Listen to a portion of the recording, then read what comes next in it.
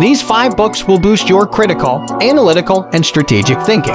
The Art of Thinking Clearly by Rolf Dobelli is a collection of 99 short essays that highlight common cognitive biases and mistakes that can lead us astray. By learning about these biases, you can avoid them and improve your ability to think clearly and make better decisions.